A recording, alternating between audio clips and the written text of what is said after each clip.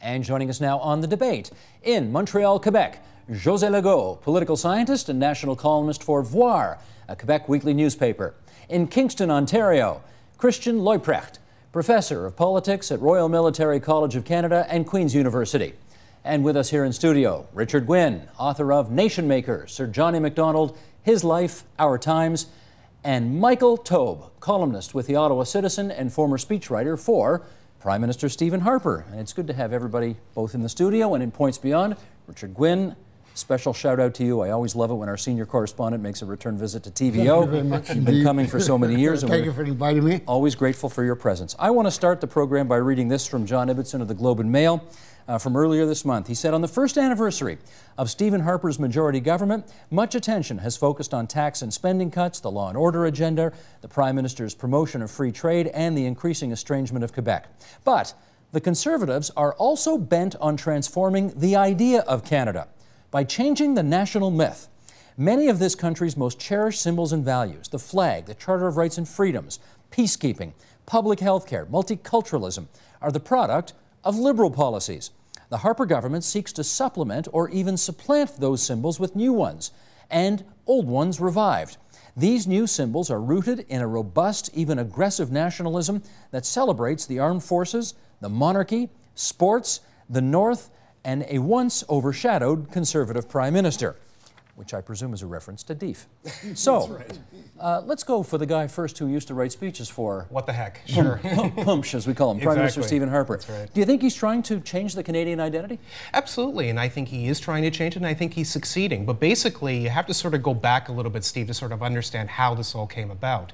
I mean, Prime Minister Stephen Harper, way before he was Prime Minister, when he was still a Reform Party MP, when he worked for the National Citizens Coalition, and sort of went in and out of politics, has been sort of experimenting with many different ideas. I mean, there were a lot of dress rehearsals, shall we say, that many people, including myself, were actually included in. You know, lots of interesting ideas, and obviously the occasional idea that would scare certain people. But that's kind of how intellectual discourse works. You try to figure out what does work and what doesn't work. And what happened is, by the time he became Prime Minister in 2006, two things were starting to happen. One, I've actually written about a little bit for the Ottawa Citizen, a two-part column about what I call Harpertism. Now, that's just sort of a play on words of conservatism, but it basically means Stephen Harper's vision for Canadian conservatism. And what he did was he basically took conservatism, which has been seen by many different eyes and many different people in many different ways, some of it, you know, be it scary, hidden agenda, various other things, and he created a very, very, in my opinion, watered-down version of conservatism. But a conservatism that a lot of Canadians would be able to identify with and maybe eventually grow into liking. And that's sort of what's happened from 2006 on. We're going to unpack some of those themes throughout the course of our discussion. José, why don't you pick up on that? Do you think the Prime Minister is trying to change Canada's identity?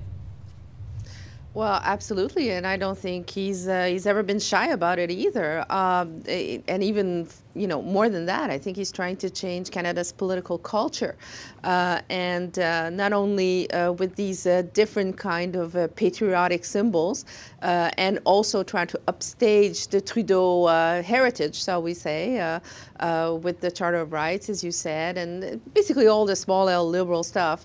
But also with a much more defined right-wing agenda on a number of issues. And of course, for the past years, since he's finally gotten a majority government, he's been implementing that in a much more accelerated way. So it's identity, but identity to serve this major shift in political culture as well. Let me pick up on that with you, Christian. Why do you think he's doing it? Well, I think this is sort of the classic agency structure debate and what's actually driving change in our societies. And so I think in the aftermath of the Cold War, there was sort of the sense of that the good guys have won, the bad guys have lost, and we're all going to live sort of in economic, global sort of prosperity all forever onwards. And then I think people started to realize that individuals actually matter, and individuals can affect change. I mean, and when the Conservatives get their first majority government after 23 years without one, it shows that individuals do matter, and ideas do matter, and ideas can make a big difference, and that ideas do matter to voters. And so I think the broader question here is, though, is this sort of a fallacy of composition that we have here? So is the whole really greater than the sum of the parts? And are we reading perhaps a little bit too much in between the lines here and trying to make sort of some systematic whole out of things that are really just, the world has changed substantially over the last 20, 30 years. And in many ways, we were preoccupied in the 1980s, 1990s with trying to save the country. And I think we missed sort of having a discussion about the future because we were stuck in the existential present. And so now finally we can have a discussion about the future, and I see this more a discussion about finally being able as Canada to have a debate about where we want to go as a country, whether we think we're on the right course, and if it's not the right course, what kind of course we actually want to be on, as opposed to just having existential debates about saving this country. Richard, let me put a bit of that list, though, that John Ibbitson had to you. I mean, you look at the things, the armed forces, the monarchy, the North, which John Diefenbaker first talked about 60 years ago. Now, none of these is a new idea. So is there anything really new in what Stephen Harper's trying to do? Oh yes, he wants to make conservatism the default political government, the default government, as the Liberals were for about a century. And every now and then we threw out the Liberals because we were tired of them and so on, but basically they were the government. And he wants the Conservatives to be that semi-permanent government. That's one part of the agenda. The other part of the agenda is exactly what's been talked about, and he clearly wants to rebrand Canada as a more conservative society. I would have two quarrels, or not quarrels, but qualifications to make. One is, this is actually, and you touched on it, not so much new as old. Canada as a society was much more conservative than the United States up until about the 1940s. Before that, if you take the Depression, the New Deal by Roosevelt was incomparably more ambitious and daring than our very tame equivalent by Mackenzie King. We were a very cautious, basically conservative society right up to the 1940s, and then we became more liberal than the Americans. The other is that Canada has been changing anyway away from liberalism, small L of course, and to conservatism for about 2 decades now. In other words, he's got the tide running his way. He's not pushing things, he's in fact riding on things to a degree. So, Michael, this was going to happen anyway, regardless of who was in the Prime Minister's office? Well, I think it's actually a bit of a balance of both. And I agree with Richard. Obviously, we were more conservative at one point. But the word conservative has also changed a lot in the last 70 years. I mean, years ago, I would have been a classical liberal, not a conservative, right. And that's how it's sort of modified. But yes, I think that really he really is starting to shift it, but not just necessarily independently. It has to be the leader who is a guiding force in some fashion for that to happen. So if you have a weak leader in place, that is not necessarily going to happen. Were Canadians ready for it? Absolutely, and they have to be ready for it. But independently, maybe they were ready for it, but it needed someone to spearhead it. And the success of Stephen Harper over the last 6 years was that force. But can you get us inside his head, since you know him better than anybody here, I guess, and that is, Richard's pointed it out, the stuff that he's really turned on by is old stuff. Right. It's stuff of a bygone era. Absolutely. What animates him about all of that? Yeah, well, I'm not on his Christmas card list anymore, so I don't know if I'm necessarily in his head, but I do understand him. I've known him since 1996. Basically, what has always motivated him was a lot of different things, but also American conservatism and British conservatism. He was always very interested in Thatcher, in Reagan, in Helmut Kohl. He was even fascinated by Brian Mulroney, a person who obviously he had a lot of history with, both good and bad. But he's always taken his lead from ideas such as, say, classical liberalism, free market economics, smaller government, more individual rights and freedoms. Inside his head is actually a very bright man, and he really truly is a policy wonk. I mean, there's no question about that. But he actually had a lot of ideas that certainly people like myself, for example, had, but couldn't portray them in the best of fashion. And it turns out that this man, who at one time many people were worried about as a public speaker or the figurehead of Canadian conservatism, has become one of its most forceful agents. Can I just pick up one thing Michael said? And Sure. He described Harper as a policy wonk. He is. And it's very unusual among Canadian prime ministers to be policy wonks. Yeah. I mean, Trudeau obviously was. Absolutely. Mackenzie King was, except he did very little about it. But, those are really the only three who would have eat and breathe and etc. and drink policies, cared about policies, thought about policies. It's just unusual. That's I just want to point that out. See, but I think that's a little bit too simplistic, perhaps, because what we're really having is a debate about the role of the state in Canadian society, the role of the federal government in Canadian society and Canadians' lives, a debate about what constitutes Canadian interests, a debate about how we should assert these national interests. And so I think to boil that down to somebody being a policy wonk, I think there's a much broader debate here, and it's not just Canada that's having this debate, right? We see this debate across the Western world as democratic governments are challenged politically, economically, fiscally, and are trying to kind of find their way for the 21st century. And so what the list that Steve provided is really just, I think, a manifestation of these much broader debates, both in Canadian society and global society, about the role of the state and the role of government in our lives. Jose, I know you're trying to get in. Hang on one second. I just want to clarify. I don't think Richard was saying that was the beginning, middle, and end of the whole story. It was sort of one little angle on it. But Jose, go ahead, follow up if you would. Well, I think just a small proviso here is that, you know, we're talking about Stephen Harper transforming Canada, but, you know, Stephen Harper got his majority really from, and this is our electoral system basically, from a minority of electors, I mean, from a minority of voters. And I know we're going to discuss Quebec a little later on, but let's even start by excluding Quebec from that. And even in the rest of Canada, if you take in the voter turnout and the percentage of votes that the Conservatives got, this is not a landslide by far. And so this is very much a top to bottom process rather than a bottom to top process. So I would caution as to trying to paint this change as having occurred already, as being avant-garde in a way, because Mr. Harper is an ideologue, and it's been quite some time since we've had a really you know, a true ideologue as a prime minister in Canada. So he's very determined, but his vision is far from being consensual across Canada. Jose, while you've got the floor, because you in fact did anticipate exactly where I wanted to go next, it was next on my list, and that is that to the extent that Prime Minister Harper is reshaping Canada's sense of itself or its vision of itself, it seems to me like it's an English-Canadian phenomenon. I'm not sure, obviously his government's mandate overwhelmingly comes from English Canada. He's got almost no seats at all in Quebec. So how is French Canada reacting to this whole issue that we've been talking about? Well, it's a different planet, basically. In 2006, when Mr. Harper won his first minority government, he won 10 seats in Quebec, but these were concentrated regionally. And this was far from being a landslide. This was 10 out of 75 seats. But nevertheless, he saw this as a potential opening in Quebec so that he could win more seats the next time in order to get closer and closer to the majority he wanted to get. But as Quebecers discovered, as time went on and election campaigns went on, that his vision wasn't the dominant vision, shall we say, which is more centrist in Quebec, not even left of center, but more centrist, then of course there came that absolutely catastrophic election campaign for Mr. Harper, where he came out against, those gala-rich artists and started making noises about the Bloc Québécois costing too much money and being illegitimate.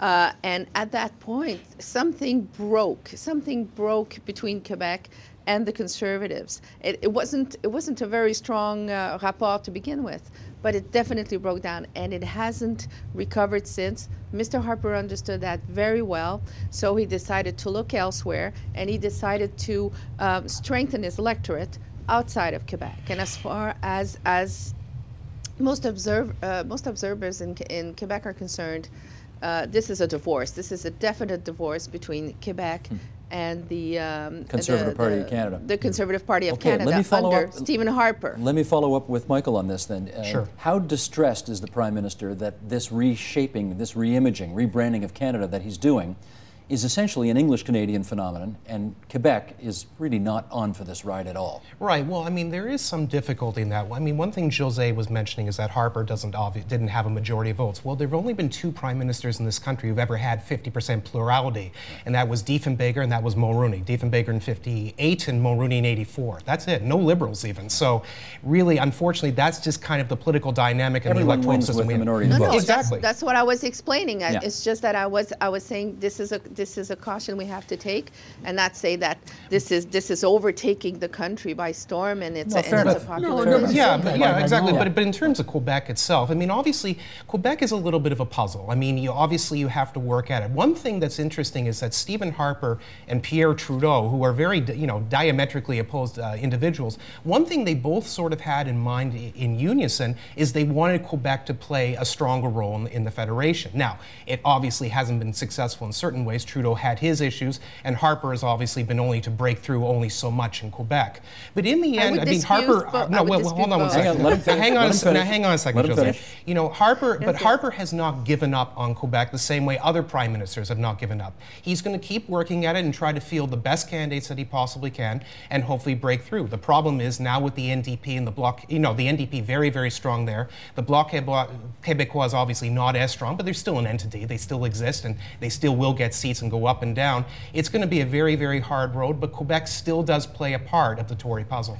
Okay, I wanted to drag the other 3/4 of the country into the discussion. It is clear to me, for about 2 decades, you could sense a rising mistrust of government. Canadians have been very trusting in government for a long time, and there was a kind of, almost a sort of sagging feeling that people were not turning to government to rely upon government to sort out problems and help them and so on, that they were turning toward themselves much more. And that, I thought, was a very major part of what's been happening. That's why I argued earlier that while Harper is very important because he is very determined and he is an ideologue or a policy wonk or whatever you want to call him, he is nevertheless riding a tide. And you can't, in fact, in politics, go against the tide for very long. You've got to have the people behind you. And one of the ways he was adroit in getting the people behind him was convincing people that his conservatism was not raw blood meat. You know, it was not right-wing, crazy right-wing. And whether that's a phony or not, that was a very important step in aligning himself with what I call this shift away from liberalism toward conservatism.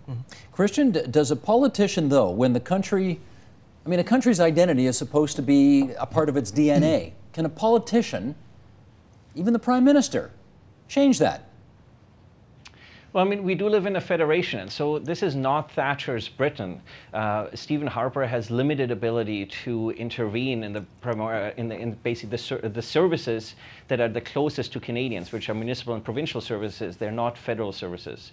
But what Stephen Harper does embody is, I think, sort of an understanding of a more limited state, and there's considerable limits on what the state should and shouldn't be doing. And in Quebec, the state is a very important tool, and I think Francophone Quebecers identify with the state as sort of a mechanism for social advancement, for political advancement, for economic advancement. And so I think a majority of Francophone Quebecers have a very different understanding and role of the state. I think there's also debate here about that for Francophone Quebecers, reason and reasoned debate about policy is a very key component of Quebec politics, whereas I think the more sort of ideationally driven politics that we currently have in the federal government, again, sort of clash in terms of how we debate public policy. And I think there's a sense of that perhaps Stephen Harper, for at least some Francophone Quebecers, represents a little bit of too much of a throwback to Maurice Duplessis. So this sort of sense of that values and ideas, and to some extent ideology, over sort of enlightenment, reason, of sort of the best way sort of forward in terms of rational debate of what Francophone Quebecers would understand as a rational debate. And I think they to some extent feel also a little bit aggrieved that over the last 15 years they have moved away from the center of national debate, and that Stephen Harper has not been willing to let Francophone Quebecers hijack the entire national debate. And so this wave and shift towards the NDP isn't as much a support, I think, for the NDP as it is sort of a strategic vote against what Stephen Harper stands for and the way he conducts politics. I wonder, though. Absolutely, absolutely. Jose, go ahead. And, as a first phase, I think you're absolutely right. And it's interesting because the components of his vision we discussed at the beginning of the show was all these identity markers that he's shifting, that he's changing profoundly. It happens to be that these particular identity markers are those that Quebecers reject, and whether it's the monarchy. Whether it's the militaristic patriotism that he's sort of unleashed on Canada, and as well his let's stay polite. His insensitivity, I can't say that in English, but he's not very sensitive. Thank you very much. He's not very sensitive to the issue of bilingualism. So we've seen him name high civil servants, Supreme Court judge, people who do not speak a word of French. And that was definitely something that was very discussed in Quebec and only added to the feeling of rejection, in the sense that Quebec rejects, and I'm generalizing, but I'm saying a strong majority of Quebecers reject that vision. They reject those identity markers, and they reject the political culture and the ideology from which they come. Let me pick up on that rejection notion and talk about it with you, Richard, to start off here. If, and I'm going to oversimplify here for the purposes of our discussion, if Pierre Trudeau represented the view that all the provinces should have the same amount of powers. Yes, Quebec is different, but it's not going to have added powers by virtue of being a quote-unquote distinct society, and there's a strong central government that we need that can put its nose in provincial jurisdiction when it wants to ensure that Canadians have services all across the country with some degree of equality. If that was Trudeauvian Canada, Stephen Harper is the exact opposite of all of that. Now, if his view of Canada is in ascension right now, is this country, in effect, turning its back, at least English Canada anyway, on Trudeauvian Canada? I think there's something in what you say. But there is another element which is, I think, very important, which is that Quebec today is not a province like the others. I mean, that is obsolete. Obviously, it is a distinct society. It is very close to sovereignty association. It acts with extraordinary autonomy. And so on. And English Canadians accept it. I mean, there's no great fuss about it and whining and complaining about it. There may be an issue on equalization. That's different. That's sort of a burr under the saddle. But basically, English Canadians say, Quebec, we know, is going to go ahead and do whatever it wants to do, and that's the way this world is. Is that acceptance or indifference? Well, both, I guess. Okay. Both is, and that is sad, because the indifference is sad, but it's a fact. And one fact that has to be recognized.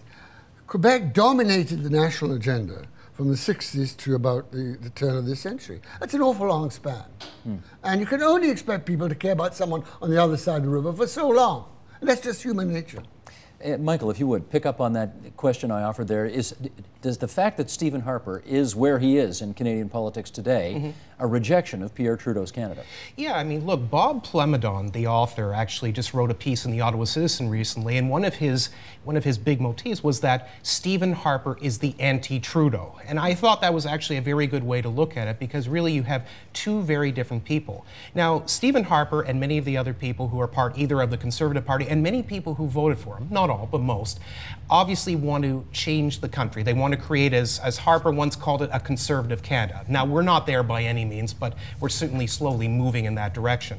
But the way to do it is obviously to move away from the Trudeau model, where it has, a nanny state mentality, where basically we look at ourselves in military issues as being peacekeepers, rather than what we've done in Afghanistan, where, our brave men and women worked very hard, our armed forces were very, very powerful, and they, they defended democracy, liberty, freedom, things that a lot of conservatives, and I think a lot of liberals, actually believe in today. So yes, I think you have to move away from that Trudeauvian model, or as Lubor Zink would call it, Trudocracy. But if you well, I know, but if you succeed on that level, I think that you will create a Canada, well, certainly the one that they're working on right now in Ottawa, which is more positive, which is stronger, which is more independent, and wants to have a strong position in society, rather than always saying, I'm worried about everything else around me. And that's actually good to see. Which government sent our troops into Afghanistan? Well, of course, naturally, that's right. Well, it was the Liberals. The You're Liberals. absolutely Right, right. it Well, was the sure, Liberals, of course, yeah. absolutely. But we kept, but we strongly kept them, and we did support that move. So in some respects, Paul Martin was also turning his back on Trudeau's Canada well, too. sure. I think actually a lot of prime ministers recently have. I think even Chrétien, to some degree, even though he was one of Trudeau's ministers, didn't necessarily act in the way that Pierre Trudeau would necessarily understand, especially with Paul Martin as his Minister of Finance doing, shall we say, fiscally conservative policies. Christian, what about it? Are we turning our back more categorically on Pierre Trudeau's Canada? Well, people who've read Pierre Trudeau's political writings will know that he had a vision for this country long before he ever went into politics. And by the 1980s, 1990s, I think that's very much sort of what we got. And so we had Trudeau-mania, then I think we had Trudeau-phobia by the 1980s, and then we had a bit of sort of Trudeau nostalgia. And I think to some extent what Stephen Harper embodies is he picks up on that part of Canadian society, and I mean, this really became a national consensus, I think. And if you lay outside of that consensus, then you were really sort of marginalized in the public debate. And I think what Stephen Harper brings to this is a completely different vision and a different understanding of Canada. And so how I think he set up the politics to some extent is that if you vote, we are the party that stands for, in many ways, what was wrong with Trudeau's vision for Canada and for the country. And we can talk about peacekeeping and whatnot, but nobody talks about running up the debt, running up taxes, to some extent, sort of the declining standing of sort of our military and our ability to assert our interests in the world during that same time. So there is also a counter side to this whole debate. And so I think if Stephen Harper can position himself as that he's about moving forward, whereas sort of the Liberals and the NDP are about the country that was, that I think he figures there's more Canadians who are disenchanted with what was than there are Canadians who continue to support what was. And so in terms of that sort of debate, the Conservatives can likely continue to carve out majorities for themselves if that's the bifurcation between the NDP and the Conservatives. And of course, with Tom Mulcair now at the leadership of the NDP, to some extent, he does embody the Canada that was, and the Canada that was primarily about Quebec. So I think it actually plays into the Prime Minister's hands in terms of painting the opposition as the party that defends what was with Canada rather than how we move ahead and how we move forward into the 21st century. Just parenthetically, Christian, I notice you've bought into the whole rebranding of the NDP leader. You're calling him Tom Mulcair.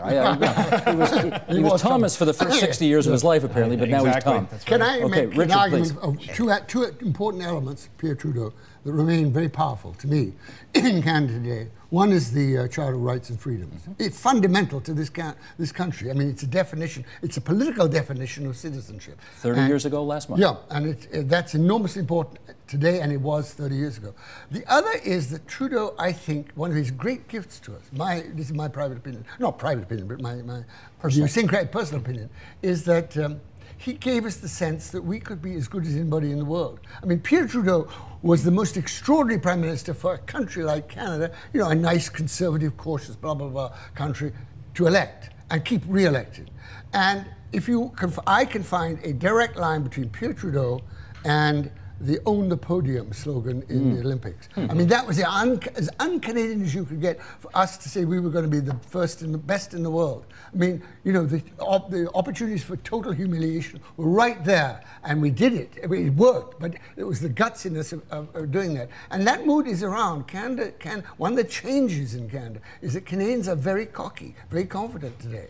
You know, because our finances are in good shape and our banks are, you know, going belly up and all the rest of it. And also, I would add, because multiculturalism is going so well in this country. You just look in Europe, you think, oh, they've made it up, screwed it up. We haven't. We're doing well. So there's a very confident Canada, which curiously has the effect, I think, of making it easier to change. And that's a bit of luck that Harper's got. José, s'il vous plaît. Well, you know, it's a very interesting because this whole battle between Harperism and Trudeauism, basically, that we're witnessing, with Harperism winning for the moment only because Harper is in power, because I don't think we've reached the end of history quite yet. So I don't know if we can say, you know, Liberals are part of the past, the Liberal vision, and Harper is part of the future. The voters will decide that in the next few years. But it was interesting what happened with Justin Trudeau. When he made that sortie on a Quebec radio station where he really lashed out against the Harper government. Just remind everybody what he said. by saying, well, he used a metaphor. He sort of used a provocative image, basically, when he said, if this is to be the Canada that is, then I could even envisage, leaving it, some kind of separation. Of course, I'm the one who broke that story on my blog, and I explained very well that this didn't mean that Justin Trudeau was turning sovereignist. Far from it, quite the opposite. But what he was trying to say is, this is not the kind of country that Canada was supposed to be. And what he was referring to, basically, if we put the Quebec question aside for a moment, what he was basically referring to was the social conservatism that is starting to show under Harper, is anti-intellectual bent, is anti-science bent as well, the militaristic aspect as well. All of those components of the Harper vision, and that are coming out even more strongly since he's gotten his majority. That's what Justin Trudeau was lashing out against. And of course, spins starting and people in the rest of Canada, especially more conservative-leaning commentators and columnists, started accusing Justin Trudeau of feeding into separatism.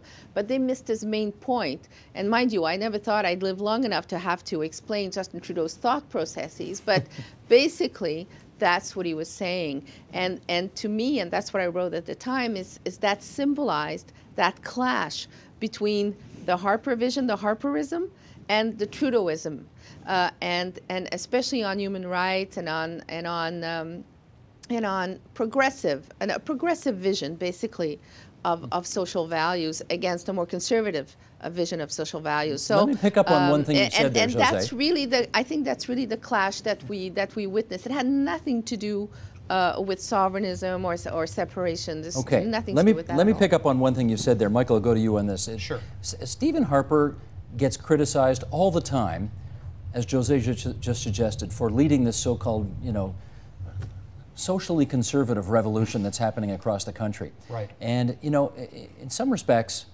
I'm exaggerating a little here, but not much. When Jean Chrétien was the Liberal leader, or Michael Ignatieff, or Paul Martin, or Stéphane Dion, he had an equally vociferous social conservative base within his caucus as well, but somehow didn't carry the can on that so much.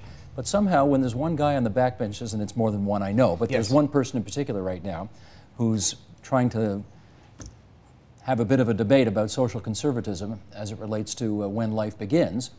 Suddenly, here we go, Stephen Harper's hidden agenda again. Is this part of the double standard in Canada?